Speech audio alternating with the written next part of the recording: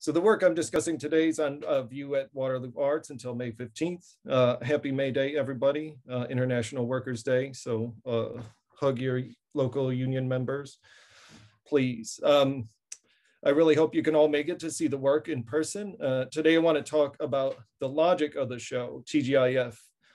At the end, I will discuss briefly the spatial narration of the show and its clusters of images as I'm thinking about them. But for now, I'd like to start at the beginning and expand on the various bodies of work present in the exhibition. So hopefully we'll have time for questions at the end, but I want to take us through the logic of painting and drawing that I'm invested in, beginning with the impetus for the show, essentially. But, okay. So this show is very experimental for me. I've never really been able to have the freedom to put a show like this on, and probably never will again. But with that said, I'd like to thank Lane Cooper, the board at Waterloo Arts, as well as Amy Callahan, Kaylee Salzano, and Jamie Cohen-Corrali for their help and assistance and inviting me to exhibit my work. So I had my first solo show here in 2014 during the blizzard of 2014. So I don't know if anyone remembers that, but hopefully we get some good weather for this one. But so when asked to show, I felt a bit defeated and everything that happened over the course of the year. So 2020 started out with me being hospitalized, and then COVID took over, and I felt like I wasn't really making anything. But my partner, Nikki, had reminded me that, you know, I've been drawing a lot, and most people that know me know that I kind of like to draw obsessively. The show really grows out of an examination of popular culture that I've been invested in over the past 5 to 7 years. I could stretch it back farther, but I think as far as embedding it into my work, it really starts around 2015 or so, when I begin to lean into the language and resonant narratives of science fiction. The work in this show in particular, although some comes from before the pandemic, is mostly work made in solitude after the quarantine. So I have many things I'd like to talk about during this discussion, but I also want to try to stay contained within the show itself. So I've been known to drone on and get off topic. So I hope you can bear with me in my notes that help me kind of organize my thoughts as we go. So TGIF. The show title is a reference to the idiom, "Thank God It's Friday," which I'm conceptualizing in a few different ways. Firstly, it references the idea of the weekend, freedom from labor, the hope of escaping the life being sucked out of you by managers, overseers, landlords, and banks, until you continue the cycle again on Monday. Giving the talk on May 1st is a real treat, right? So second, it has a few cultural manifestations in the form of a low-quality family dining establishment, as well as a childhood block of television that usually centered around family-oriented situational comedy. So shows like Family Matters and Full House. Lastly, the show opened on Good Friday, making reference to thanking God and it being Friday itself. But letting the multitude of analogies interplay and exist simultaneously, hopefully the dialogue between religion, commerce, pop culture, and Americana commingle is a kind of master narrative of the exhibition. So I want to kind of talk about, oh, there we go. Hopefully it doesn't go automatically, but I want to begin by kind of giving some framework for my painting. So, as in the title, the simultaneity of painting in postmodernity turned towards the complexity of the network in postmodernity. So some use the term atemporality, a space of interstitial time between epochs. So modernity and what comes next, as postmodernity becomes a sort of image of itself or a motif. I think about painting as a way to investigate the history of images, semiotics, and the grand narratives that deliver us into the present, both socially and culturally. Painting for me is psychoanalysis and archaeology, only set in the garbage dump at the end of history. Not so much a grand narrative of discovery, but a digging through the trash of history to piece together a narrative of contemporary reality. In my work specifically, I'm looking at paintings as a site or an event of meanings. I'm interested in how style, genre, and mode become image, motif, and pictures of history. The way you can use Guy Fieri as a verb, and you kind of know what I'm talking about. The cartoon image, the photographic convention, effect, and optics play a part in how the painting functions to play with meanings, conveyance, and reading. Oil paintings carry a weight of history painting, portraiture, and landscape, while airbrush and acrylic speak to the industrial image, commercial and manufactured images. But all are embedded in the histories of violence and exist as cultural commodities. But in all image conventions remain intact as conventions, familiar, violent, and abound in politic. I see my work more like a punk song, loud and obnoxious, and if you can stand the noise and stick around, hopefully it has some good lyrics, if you're willing to read what's being screamed at you. So that gives us some framework for how I'm utilizing painting before we kind of look at what the paintings are a picture of. So this painting here is called Cro-Magnanimous, a combination of Cro-Magnon or Neanderthal and magnanimous, defined as generous or forgiving, especially toward a rival or less powerful person. All right, so this painting shows a Neanderthal skull optically vibrating before a blurry image of a white nationalist march upon the University of Virginia. I'm not exactly trying to have the viewer understand this. I'm hoping there's a breadcrumbs that lead you there, like some things in the background, torches start to emerge and it looks like a group of people. So if not, hopefully some sense of familiarity even with the conventions of photographic imagery developing in the mind. The skull being a referent to the dead and caveman, a reference for the meathead ideology, as well as a trope in art history as memento mori, that we all will die too. The trope or style of comic image references, as most of my work does stylistically, a 90s aesthetic, basically an amalgamation of Hanna-Barbera, Warner Brothers, like Max Fleischer and Tex Avery, as well as underground comics like R. Crumb and Basil Wolverton. So basically Ren and Stimpy. I also find inspiration in the album art of 80s and 90s thrash bands, Earth AD by the Misfits, Ratos de Porrals, Brazil, or Martha Splatterhead by The Accused, most specifically. This trope for me carries an anti-authoritarian language with it, while not taking itself too seriously. I think it's an important distinction because it's the difference between real hardcore and the meathead metal like Pantera, which espouses violence and toxically masculine ideations of toughness, chest beating, and white supremacy.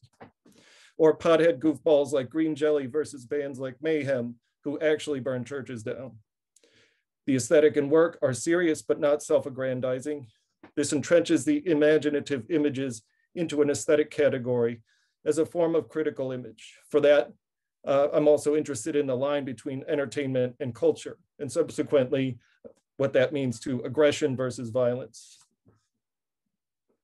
So here's some references that get an idea of what I'm talking about. So I also like to mention that all of my work is hand-drawn.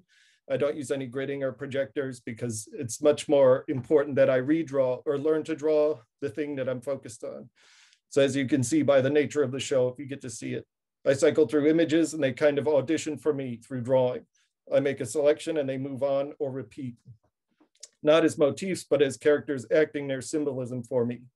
And I can place them in these photographic spaces. So just some background on where the aesthetic dialogue comes from in the cartoon language. So thinking of it as a kind of painting of the manufactured image. So it's a direct painting of the manufactured image, not so much about manufacturing images. So here's Bill Ray, right, famously from Ren and Stimpy. And here's some of those album covers I've mentioned. So you can start to see some of the influence there. This painting is called Y'all Qaeda. This piece is an examination of religious extremism. In a large sense, I would say Confederate cosplay is a sort of worshiping for racists and other irredeemable people. And in reference to the mounting violence over the summer of 2020 by far-right incels and radicalized inbreeders, comparing them to the violence perpetrated by foreign terrorist entities.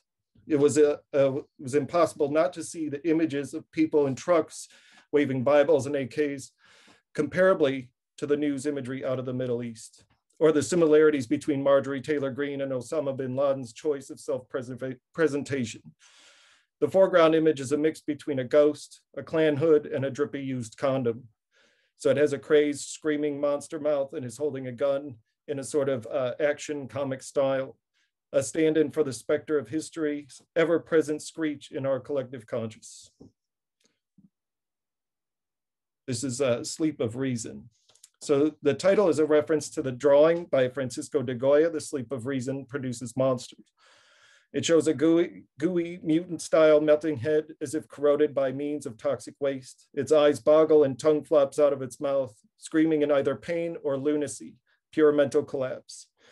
Composited with a blurry image of a figure being waterboarded, thinking about the motif in pop culture of the melting villain, the Wicked Witch, or Judge Doom from Roger Rabbit, the Toxic Avenger or Tarman from Return of the Living Dead, alluding to the dehumanization of enemies in the relation to war or incarceration, thinking about being swept up in justice and losing our moral character in times of conflict.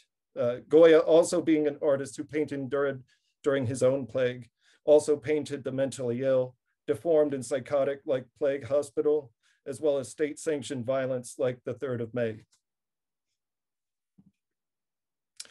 Fetish. So this is an older work, pre-pandemic. It was made alongside Cro-Magnanimous and Mall Cop, the next image we'll be looking at, analyzing comics imagery's reflection of authority and entitlement. In this piece, I designed a sort of anti-hero style detective trope character, like Decker from Blade Runner, or any cop that doesn't play by the rules, propaganda style hero, Beverly Hills Cop, or Die Hard, or probably too many to mention as we go on. So I wanted to project this with an image that pointed at the viewer. The blurry image in the background suggests two figures are aiming guns at the viewer, also as posed figures trying to convey their toughness or righteousness through their gun ownership. Fetish relates to the term of erotic displacement and sexual attraction. It is used in psychoanalysis as well as Marxist critique to distinguish between use value and inflated capital value. This piece was also made prior to the two idiots in St. Louis who were pointing their guns at the protesters, but like that, contains a kind of aggressive relationship to the viewer. This is Mall Cop. So Mall Cop inserts a mutant nerd into the figuration of the blurred image, wherein the interaction is more impressed, not disruptive. This piece plays with the doofus authority trope and speaks to qualification. Mall Cop is a derogatory term of a wannabe cop, usually people who would abuse authority if given the chance, as notably many serial killers try to become police officers before their crimes or during. The mutant nerd is a meditation on incel culture, gamers or people online who spout hate and hide behind anon labels, like Q conspirators. Although this was made before I heard much about Q, I think about the angry nerd who shoots up the school, or the, dons a uniform to start to gain significance or agency in society. This piece is called Who Wants Johnsonville Brats, Johnsonville Brats, Johnsonville Brats. And of course, anyone familiar with the old commercials, that's supposed to kind of be a receding echo in the title. But this is a reference to a commercial from the 90s, maybe 2000s, I can't really remember, where a dad grilling would yell this phrase and it would echo throughout the landscape, calling attention to everyone at the campground. And then they would all show up for a brat. At least that's how I remember it. We see a shrieking monster beside itself, overlaying the American flag, seen through razor wire. It both doubles as an image of incarceration and border security. The language of interior and exterior as far as freedom goes. Are we kept out or are we locked in? I also like the reference of the echo of the commercialized Americana in the title. This piece is 357 with cheese. This is my first attempt at airbrush, actually. So I was trying to figure out how to move forward with more imaginative work for the longtime viewers in the audience. Know that previously I was appropriating images from cartoon history and pop culture. But at this point, I wanted the work to function within invention, innovation, and imagination. So switching to character design, reactionary impulsive drawing, and things like astral projection help to move away from appropriation in my use of characters. So this piece uses an image of a figure with a ski mask on, an ambiguous notion of hero-villain tropes, as some SWAT members will usually utilize the ski mask in their operations.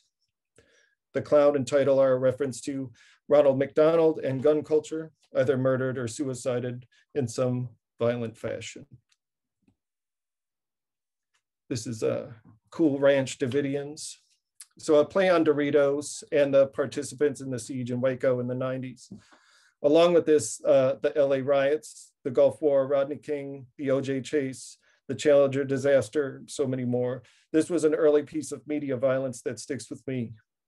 So this is one of the last pieces to use appropriated imagery that I did. There are other instances in the show, of course, but there's some cowboy kids with guns with a doubled image of a member of the Ant Hill Gang from Wacky Races. I don't know if anyone remembers that show, but so that's an image taken from an old advertisement for toy guns. The mobster is kind of a catch-all villain figure, along with the cowboy kids as the heroes or fantasy murdering the bad guys kind of situation. They're shooting at the mobster while the Branch Davidians, kids and all, burns down in the background. So I also have a piece in the Progressive collection that utilizes Dick Dastardly in Waco. So it's kind of an image seared into my mind. I think it has something to do with, being so small, watching cartoons and then seeing the news that day. So this is Death of Narcissus. Death of Narcissus is some of the newest work in the show. In this piece, I'm really thinking about time. The cartoon image is reminiscent of cartoon imagery. Specifically, I'm looking at Halloween cats from the 1920s. Thinking about the trope of death in the halo as you rise to heaven, the image combined with the patriotic conventions of the image behind it. So we see flag colors and a figure wearing a mask, hopefully drawing attention to our idea of the 1920s and our 20s, the 2020s. So narcissists also killed themselves because they couldn't have what they wanted, which was essentially their own ideological sense of self, sort of a jab at MAGA culture, as well as, Trump's narcissism post-election. So just for reference, here's some of those cats from the 1920s. You see their crying faces. This piece is called Interdimensional Shape-Shifting Child Molesters. The title is borrowed from something Alex Jones had said. I'd always thought it was so imaginative. He should write science fiction and Q should write John Grisham novels. It coincides with the Comet Pizza controversy, where an armed man showed up to demand the release of children being held by the Clintons in the basement of a pizzeria. The interdimensional being has elongated pupils like a goat, a typical satanic symbol, and frequent iconography in the conspiracy circles involving baby eating and adrenochrome. It's as if someone watched Monsters, Inc. and took it as fact. The image is of the Comet Pizza neon sign behind the figure where the gunmen and several conspiracy YouTubers ended up showing up to escalate the situation, essentially. All right. So we can move on to my drawing practice. So to give some framework, my drawings in particular span a similar scope to my paintings, being a reflection or response to media and pop culture effects on American psyche, drawing me through a more personal, it functions more intimately, less about historicity of images and function of art history, but a more immersive, raw, and undiluted look into the mental interior. Not all of my drawings, but most of the drawings for this show function in this way. And for this purpose, I think starts to speak into a similar kind of chamber of meanings as the paintings do. So why am I obsessed with this stuff? Why are we obsessed with this stuff as a culture? And that as we head into a kind of nothingness, dead future, I think about Bosch paintings, his depictions of hell, the flaying of St. Bartholomew, the bombings of Hiroshima, Columbine, and 9/11, and we start to look like a culture that's manufactured by tragedy. This drawing was inspired by robot tropes like Terminator and RoboCop. I thought about 1984, when in room 101, Winston is given a lecture about the future of humanity and is told to imagine a boot stomping on a human head forever. This would be the robot authority, maybe. So the drawings Drawings don't have titles as of yet, or maybe they never will. I'm sure they'll become other things or just stay drawings for the most part. This is a drawing of a severed hand I labeled the Garden of Eden. Down in the bottom corner, I drew this after reading Black Hole by Charles Burns and was inspired to emulate some of his graphic devices.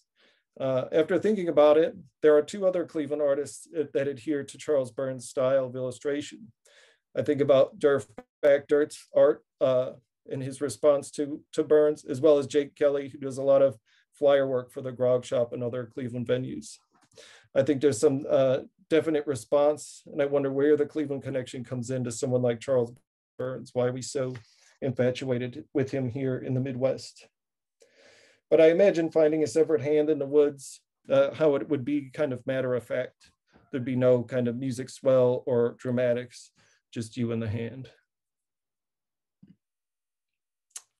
The image that I continued to come back to, both art historically and conceptually while selecting work for the show, was the crucifixion. I think it definitely caught my interest as a kind of fetishized moment of violence in our culture. So it really disturbs me to think about the reality of the situation. This commie murdered by cops, and the people who worship him are cop lovers that hate commies. But also the brutality of this image in general has always seemed a bit much. This is a shirt design for Art History, the band I am with, and with a couple local artists, Jake and Zach, who I think are present here today, where Jesus' arm is twisted into the text Art History, the name of the band. I'm sure it means different things to all of us, but the reason I like the name of the band, Art History, at least the way I learned it and that it was been presented up until recently, is art history is white history, as well as the history of wealth, power, and corruption. And to have a name begin to interrogate that concept seemed a great concept for a hardcore band. So this isn't the final image for this design. This was the initial drawing. I repeated the term thought terminating cliche at the bottom while listening to some online lecture. I thought about how religion is often used as an excuse to stop our analysis of thought, analysis of things to be like, well, that's how it goes. That's what God wanted. So that's the way it is. This is a hentai Jesus. This image came from the idea of the fetishization of Christ's death. It plays on the tropes of anime porn, as well as enculturation of the term daddy and God, punishment, authority, pleasure, and degeneracy.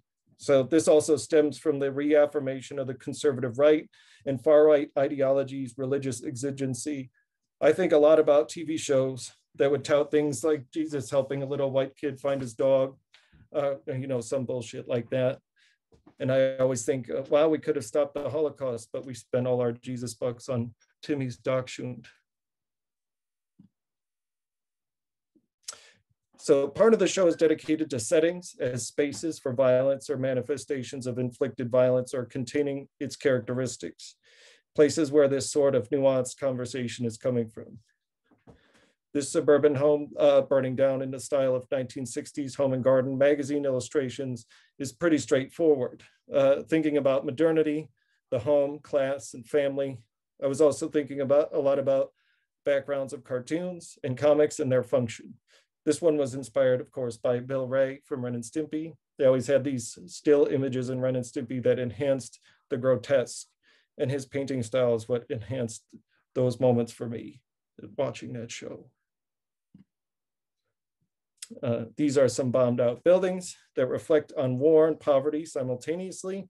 They reflect on destruction by bomb or by economy. Anybody that's been driven through East Cleveland will know what I'm talking about. I thought about the hotel postcard from some dismal place, or how to begin and end a narrative simultaneously. I explore in later images the beginning and the end simultaneously, but during my research for constructing graphic novels, graphic narratives, device used in storytelling is to have the opening image and closing image be kind of a mirror of each other. I thought, what if they were the same, the beginning and the end? It has no text and is kind of laid out like an advertisement, inviting us to nowhere. Oh, here's a little castle on a hill. For this, I was really thinking about the development of land ownership.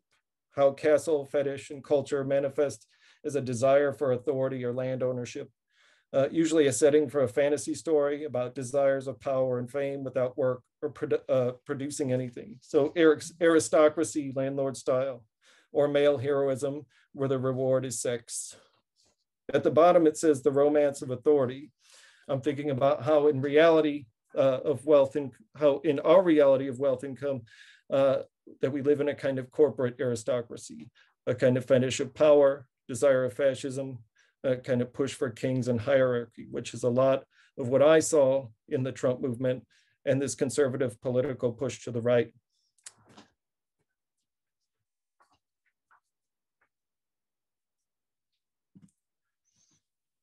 So I'm thinking about settings, space, and place, as well as landscape, exterior, and panning shot, how these tropes build concepts into story.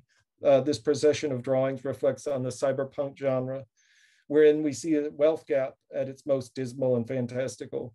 Although what was most surprising when beginning to develop some of these works, especially thinking about as a graphic narrative, was that dumber shit keeps happening in real life that negates the imaginative aspect of any prospect of an image of the future. So cyberpunk was a genre that criticized the future, criticized the possibility of corruption through a prescient storytelling, as is sci-fi tradition, like 1984 or Brave New World. So I was inspired by Akira here, Akira, the graphic novel, the movie also, but mostly the graphic novel. That there is a reference to the decimation of landscape from atomic annihilation embedded in the storytelling of Katsuhiro Otomo. Deformation from nuclear mutations, powers developing from exposure that is ingrained into the Japanese psyche. I also look at cyberpunk as a critique of untethered capitalism, what happens when we allow the constant progression of wealth and consumption. So this would be a setting for those sorts of spaces. A portion of the show is given to the ideation of character development that becomes part of my larger practice. So my design method is to create archetypes to embody concepts of interest, creating protagonists and antagonists, victims and perpetrators in the imaginations of the world that I'm playing with. So here we have the cat that became part of the Death of Narcissus painting, which grew out of a sketch book drawing, from a meeting or something like that, probably. So some of these things happen during contemplative studio time, but some happen on napkins, computer paper, or, as I said, during meetings or wherever. Here's the progression of an interdimensional shape-shifting child molester.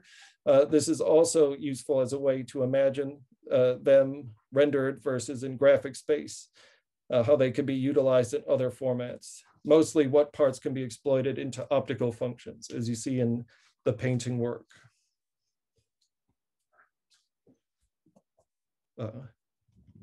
Here's a severed penis character. I'm not sure where these things are going to kind of end up. I was thinking about a crown for this one, maybe, but this comes from a Freudian concept I'm sure most of you are aware of. Also contemplating ideas of masculinity.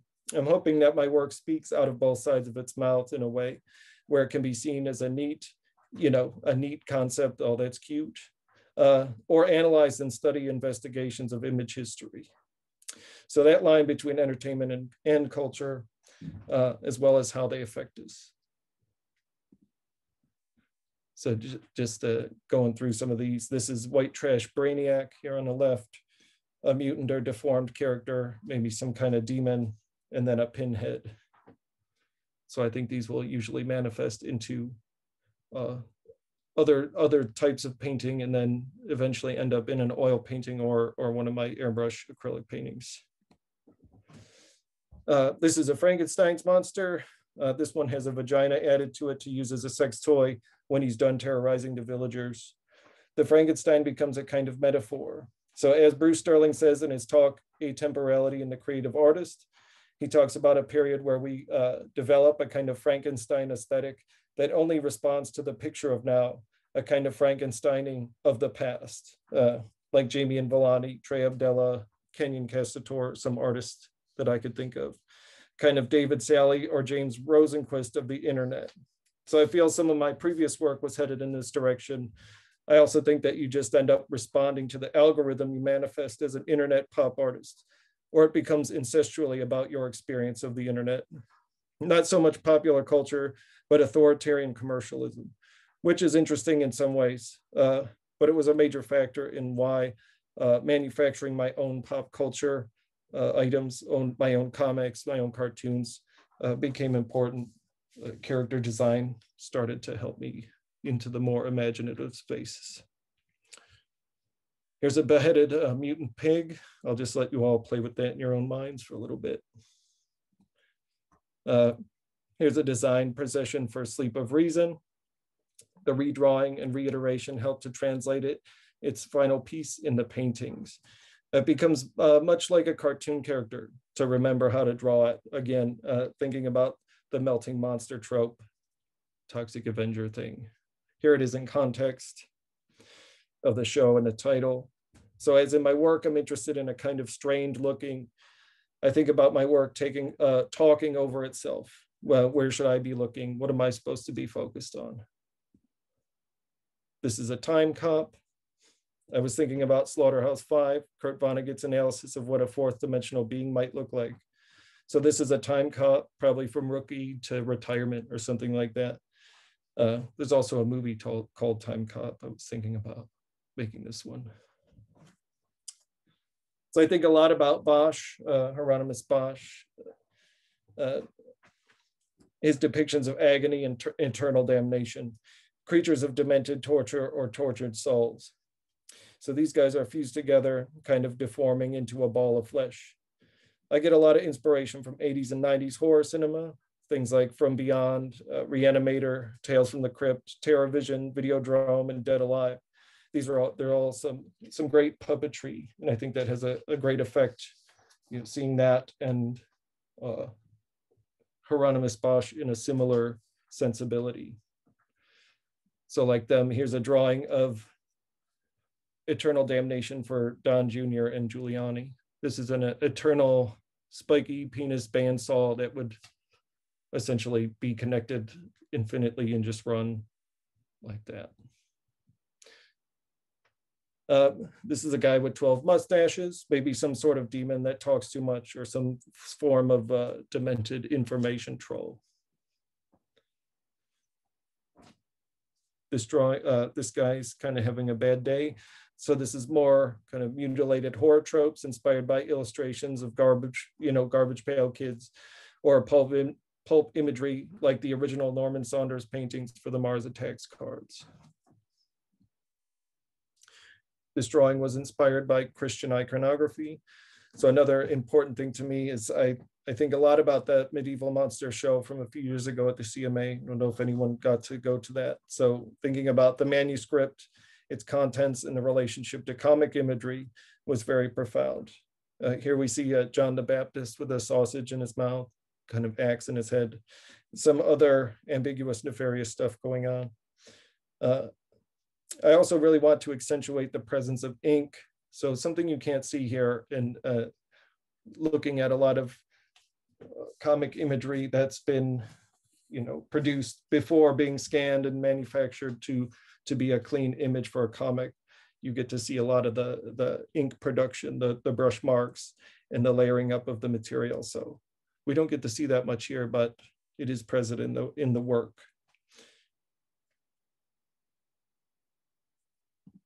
Go. So this is a graphic narrative. It didn't make much sense to me at first, but there's no text except where is the future we were promised? Huh, punk? I called it Maggot Man #1, the death of Maggot Man. I imagined a narrative where we would just watch a body decay on the roof after a supervillain fight or something like that, and nobody ever finds the body or comes looking for him. So the essential narrative would end and begin at the same time, as I was talking about before, but I never continued that. Here's a close-up of that. Future lady seemingly watches this unfold from a different time. I think that's supposed to be me there, failing to usher in the future. The narrative pieced together from the developmental imagery shown here as a cluster in the show culminates in a final pane where a disembodied voice yells to scramble the jets, the hippies are back. The hippies devouring the city. So that I think this is a reference to boomers destroying the economy, essentially. Housing market, never retiring. And kind of like our president now is older than the one we had 30 years ago. It's kind of weird. He's not even a cyborg that we know of. So this is a graphic narratives cluster. This is work in the back of the show that I'm thinking about as intentionally made for conventional narratives. So they're supposed to be illustrative concepts that play with tropes of conventional narrative. This is a splash page for Young Wolf, a reference to Jungian archetypes. So I haven't made any strips for this one yet, but the basic premise is that Young Wolf would inevitably eat his classmates no matter what action or driving narrative was happening. So, you know, they could be having a good day on a field trip. The last panel is him eating everybody, but because it's in his nature. So looking for a good catchphrase for him, like, did I do that? Or something like that. That's nature. I don't know. So the show is bracketed by these two drawings that play with the narratives in the show in a mostly illustrative way. The left is called Turning into Goofy as You Die, and the right is the right one is called Meemaw Devouring Her Handsome Boy. The image on the right is based on Saturn devouring his son. It has a doily halo, and taped to the bottom of a composition is a phrase, "The future had been canceled." I was thinking about baby boomers again. They're probably gonna outlive the millennial. They probably will. I think about older generations always fearing the power of youth and destroying it, like they're destroying the planet now, or voting to prop up neoliberalism. Hopefully that cycle will end soon, but let's see. The goofy drawing came about in a very interpersonal way. It's kind of hard to explain, but I thought would put a nice exclamation point on the show. So I thought about the last flicker of information in your mind as you die, the event horizon of existence from being into nothingness. And if at that moment, just right before the lights went out, the people around you started transforming into Goofy from the Disney cartoons, and you would enter oblivion, never knowing why or how they did it or what it meant. So anyway, well, thanks for listening. I can finish by walking us through an exhibition in a way. This is the drawing I did for the layout here. So I have some install shots we can kind of quickly go through as a kind of traditional reading. Right, we have, here's the start of the show, reading traditionally from left to right. We begin with the Jesus narrative and interplay from the Sleep of Reason, as well as the show title vinyl we see there. So there's all those images up close. And we see the visual artist statement here on the right, which I didn't show any images for in this talk, but as you look at them, there's kind of, most of the things I'm talking about are written there, jotted down, or there's fragments of ideas existing there. So we get some image pillars here with mall cop and fetish up there up high. Some character designs, and then the death of Narcissus. None of the images there, except for the little cat, were in the talk, but there's several images there I'm thinking about as clusters of notes, drawings, so fragments, that sort of thing. Then we see Al-Qaeda in the back next to the cluster of character designs. Coming back around, there's Cool Ranch Davidians there in the corner, the narrative pieces into Cro-Magnanimous, and then next to that, smaller into the graphic narratives, we have Johnsonville Brats into 357 with cheese, into interdimensional shape-shifting child molesters, and you can see that kind of development of drawing there on the left as it grew into the painting. And we end with the settings, and then into Goofy and death there on the right. So that's the end of the show as you walk around from left to right. But thank you all for listening. I'd be happy to answer any questions or type them in the chat, and Kaylee will read them to me. So if you want me to return to any image or discuss anything further, I would be happy to. But thank you all for coming. There's also a YouTube playlist that accompanies the exhibition. I could post that in the chat. It's mostly songs about Jesus, but I could send it out if anyone's interested. But thank you all. Hopefully have some time for questions. And hopefully that wasn't too, I needed the notes to get my brain organized. But thank you all for listening.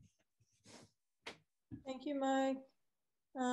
Should I just keep this up? And yeah, I don't know if you want to flick through them just to get people's brains back. I'll do it really fast. Yeah, or if you want to pause on one that you particularly like. But thank you much, and shout out to Lane Cooper for choosing Mike for this show. We'll stop here. We're happy that you're here. Again, if anyone, I believe you all have permission to unmute yourselves. You can also you can reveal your face to say hello if you'd like. Thanks. I have a question. Yes. Thanks, Mike. That was amazing. I appreciate it. I thought that was incredible. I have kind of a rambling question that I've been thinking about in reaction to being in person with the show, and I really appreciate that the amount of work there and the way in which you've displayed it as such, because I know that there are conventions that put a limit on how professional or unprofessional you're allowed to be in a gallery space. And I think that just sort of tacking up the pages from the notebook or the sketchbook was a smart way to hang that. And when I think about your show, especially you were talking about all those different sections, kind of feel like you talked about the lens of subjects that you're interested in, primarily being those of surrounding violence and American masculinity and like kind of jingoism, and yet that we do those things really well. So that becomes like a whole treasure trove of things to dive into. And I've been listening to Roland Barthes' mythologies a little bit recently, and that kind of reminds me of your practice. I feel like, that there are so many thinkers like that we mine in school for their take on art, but we tend to forget that they focus on so many other things in culture. And I feel kind of like you're doing that a bit. So I was hoping that, you could just talk to us a little bit about that particular lens that you look at these things through, and particularly when it comes to style, because you have a lot of different stylistic maneuvers going on in these drawings. So yes, does that make sense? Does that seem like it does? I love Roland Barthes, and in mythologies, that first essay in mythologies about wrestling really had a profound impact on me when I read that. I don't know if you've read that one yet, Tony. Yeah, totally. Well, I was thinking about that and how strange it is to like go through something like the etiquette of the facade of wrestling, and then to focus on a type of car. Like there's so many disparate focus points, and yet kind of like through that lens, you can start to see how they are exposing some sort of bigger zeitgeist that's happening in the culture that presented them.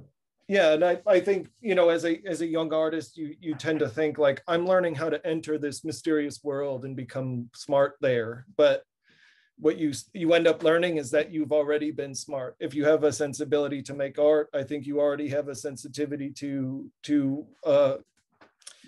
constructing intelligence, whether you're, for the students listening, hopefully you haven't fallen asleep yet, but, thinking about, and I know I've said this to a lot of people before, but it's like, whether you're watching Citizen Kane or a McDonald's commercial, you should be learning, you should be,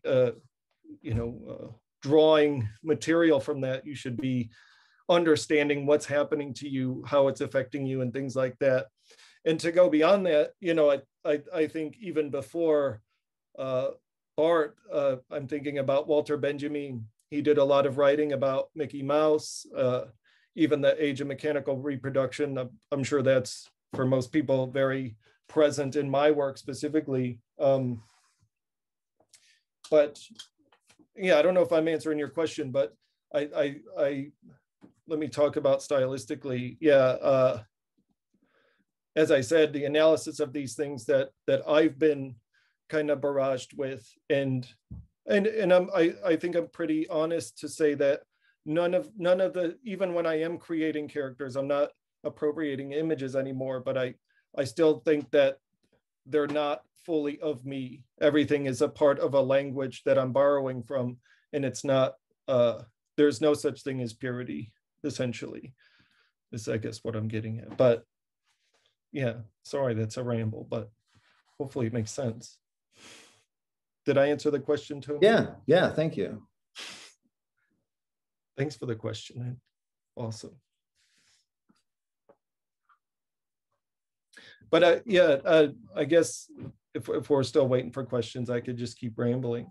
But yeah, that extends into, I'm sure many people here are familiar with Slavoj Žižek, the kind of contemporary version of Barthes and of Lacan, and he's looking very closely at the impulse, the impulse of analyzing, television and movies, and think about, Lacanian psychoanalysis and how we start to build a picture of capitalism in our minds, right? For anybody that's read Mark Fisher's book, Capitalist Realism, we start to get he uses Zizek a lot to talk about how, most kind of like the Anthropocene, where humans have touched all of the earth, right? The earth is just curated. There's no such thing as nature anymore. But that capitalist realism projects that all of our being is touched by capitalism. And, our dreams, our desires, our fears, all of it are manifested in that. So, yeah, sorry for rambling. Are there other questions?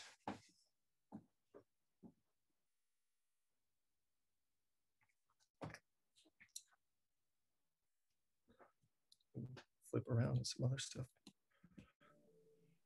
Who's your favorite artist right now? Lane Cooper. No, I'm just, I don't know. I've actually been, I've kind of been looking at a lot of graphic narratives. So I'm thinking a lot about,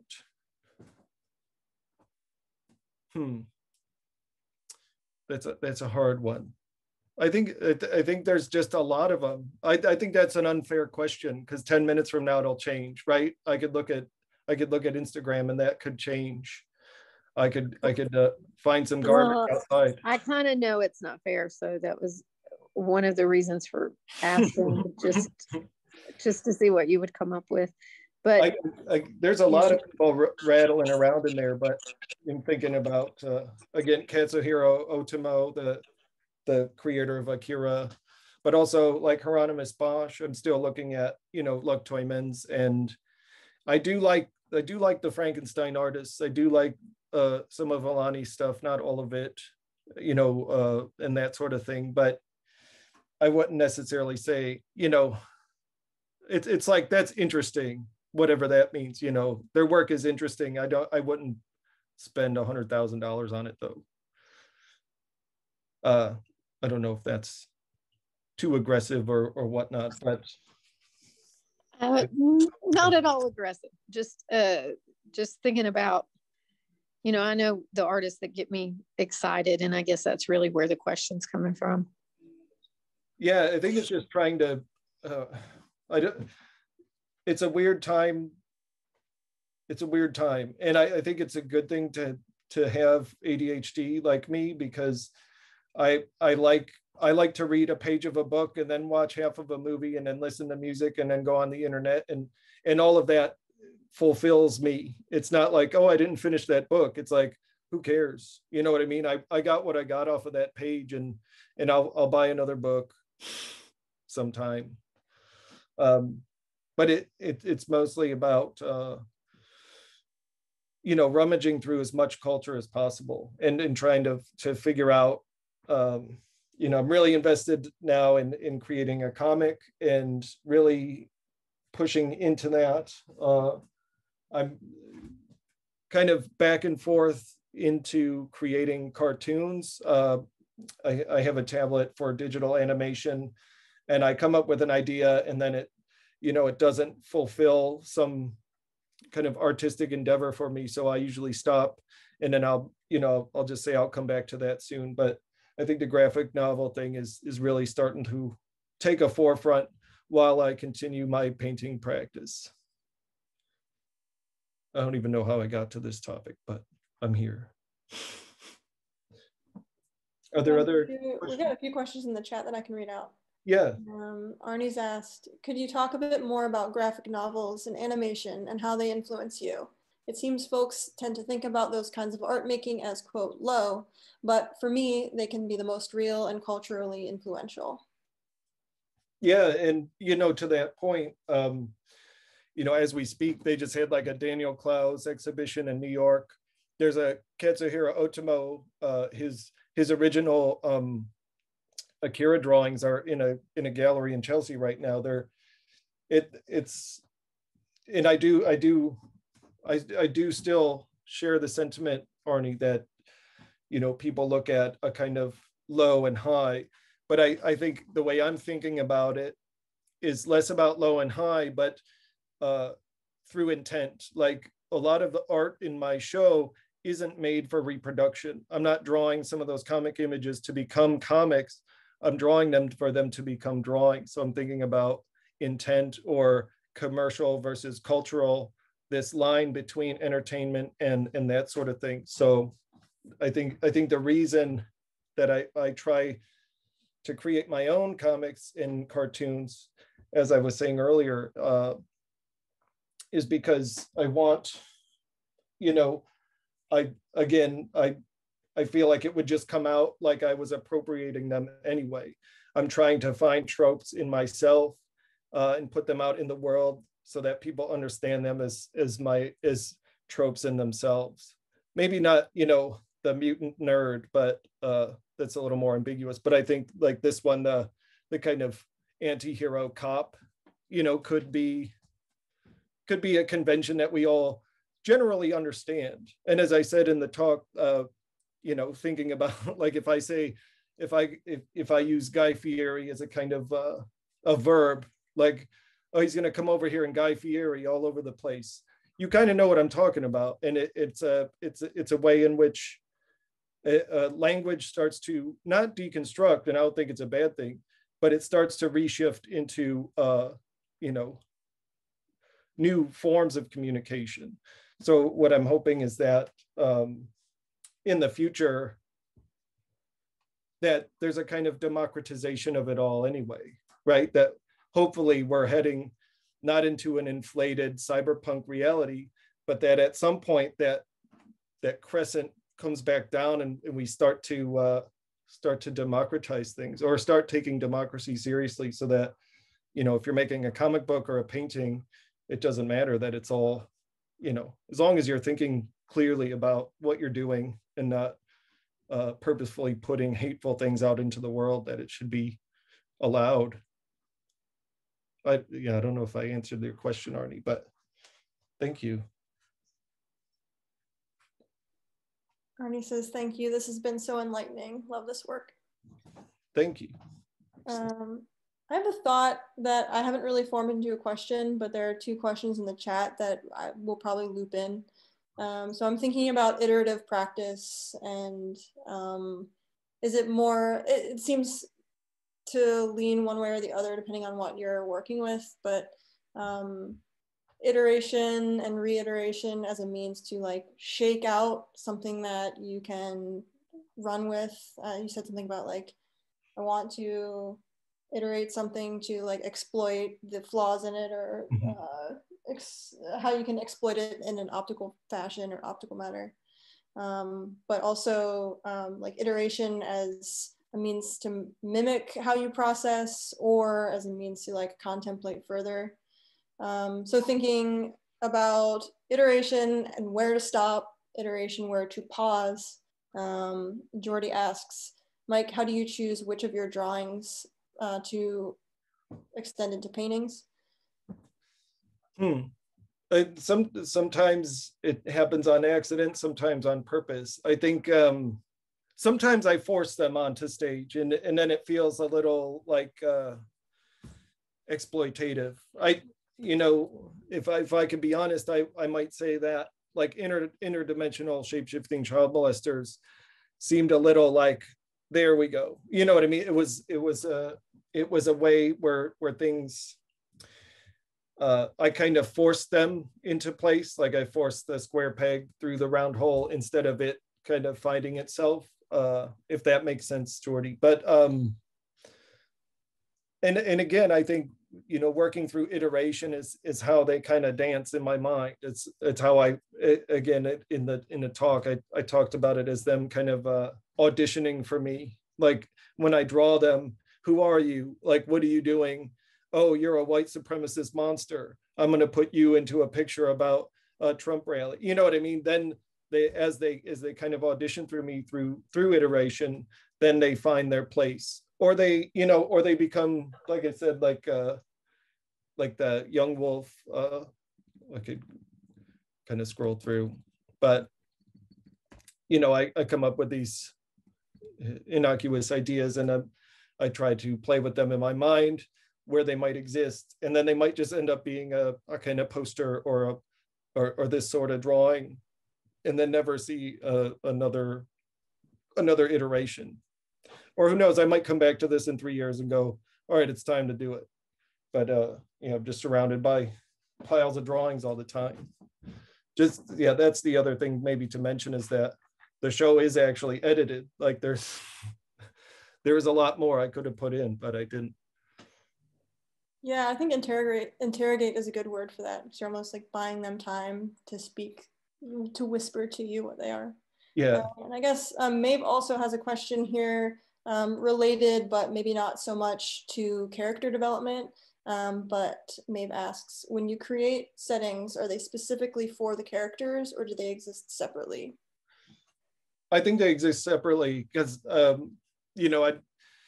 I have, and there's some cowboys in the show, but, I think about like what a saloon means, right? Like what, thinking about the cyberpunk landscape or something like that, or the castle being a setting.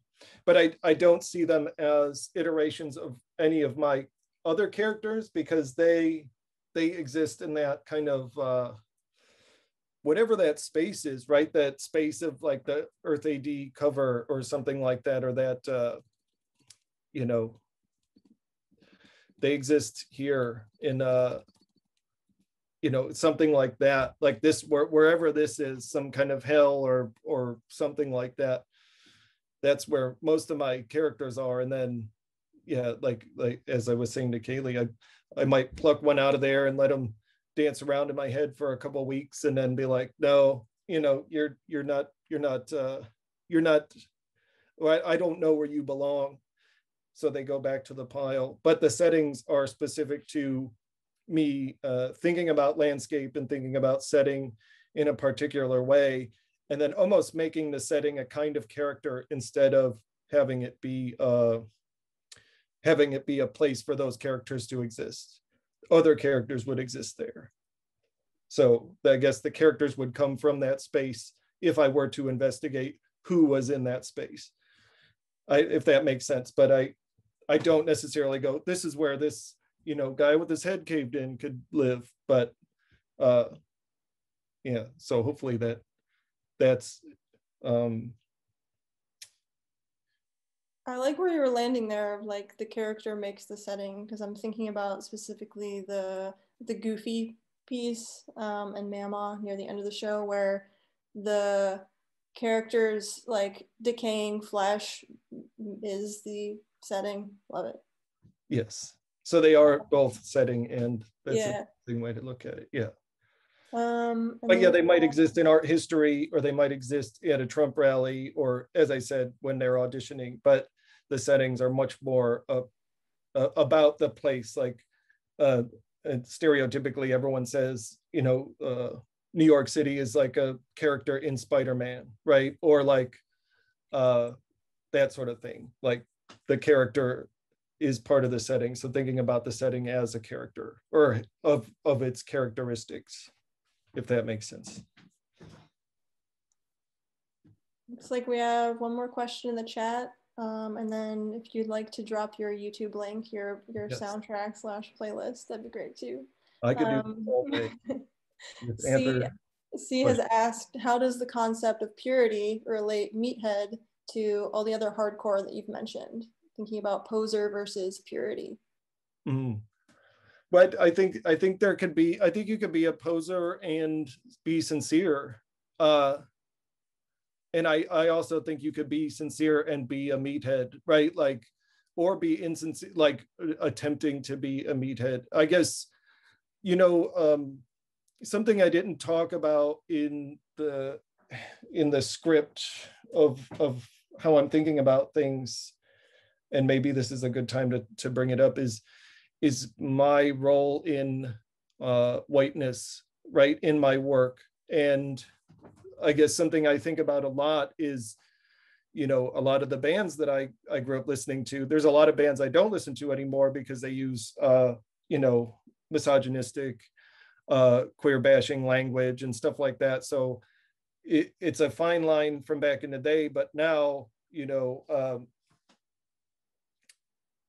sorry, I'm kind of losing my track, but I guess what I'm saying is there is a fine line between all that. And I think that question exists in that space between aggression and violence, but also between culture and entertainment, right? Like if somebody's really making art or just mimicking art to portray evil or to propose evil into the world,